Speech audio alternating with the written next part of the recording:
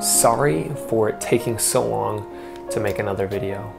Things have been a little busy over here, so that's why it's taken me so long, obviously. I wanted to talk about this camera right here.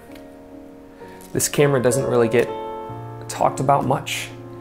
It is the Lumix GX85 from Panasonic, and it's an amazing camera. The reason for picking this camera up is because I wanted a small camera in a small form factor that I could use as a third camera body in perhaps a wedding ceremony, maybe a third angle for some other reason. But what I really like about this camera is all the functions inside of it. I picked up this camera for around 400 bucks USD.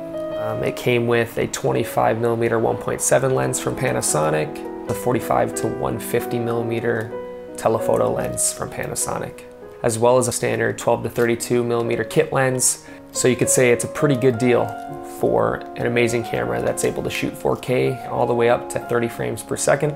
Full HD at 60 frames per second.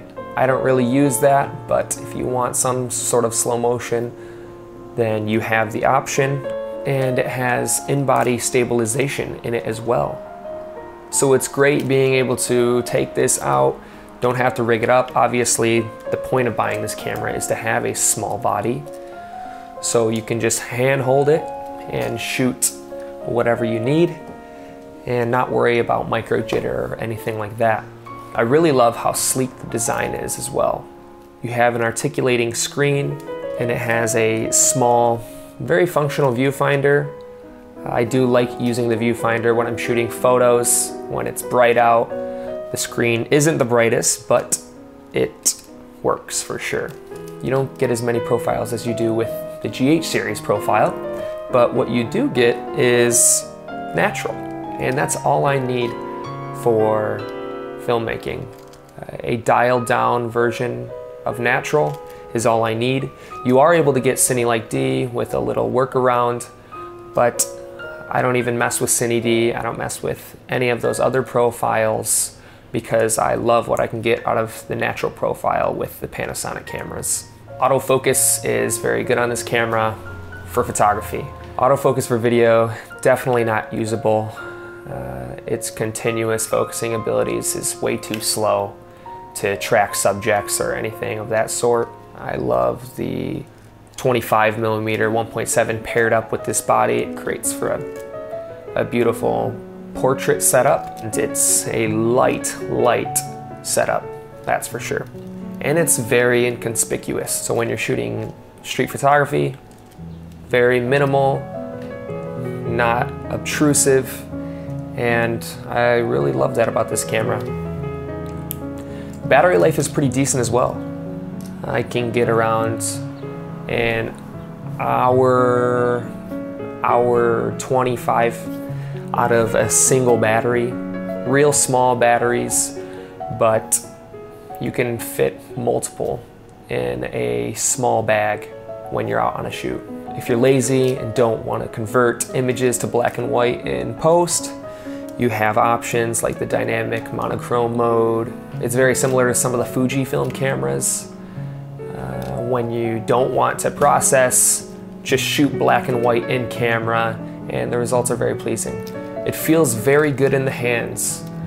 I know some people complain about smaller cameras, smaller bodies that don't fit the hand right. It feels funny in your hand and you feel like you don't have enough grip, but I don't have that problem with this camera.